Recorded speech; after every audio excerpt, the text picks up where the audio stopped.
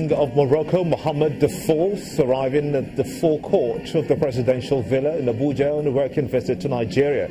The visiting king was given a presidential welcome by his host, President Muhammadu Buhari, and treated to a colourful grand reception by the Presidential Guard before they went to the National Mosque for prayers. After the prayers, both leaders returned to the presidential villa, where they held bilateral talks. Nigeria's Minister of Foreign Affairs, Mr. Jeffrey Onyema, told State House correspondents that the visit is to cement the relationship between the two countries following their meeting in Marrakesh, Morocco, last month.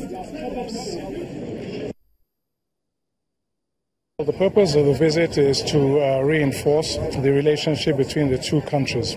As you know, Mr. President was in Marrakesh to attend the conference of the parties on the Paris Agreement on climate change, and he met the king while he was there. And so this is almost a follow-up visit to that. But the visit is also to develop new areas of economic cooperation.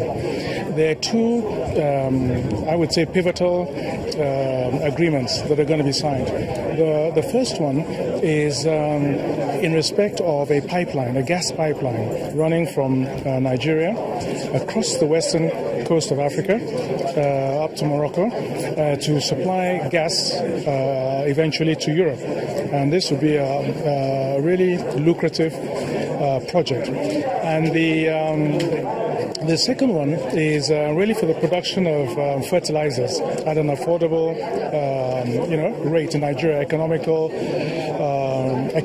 in Nigeria.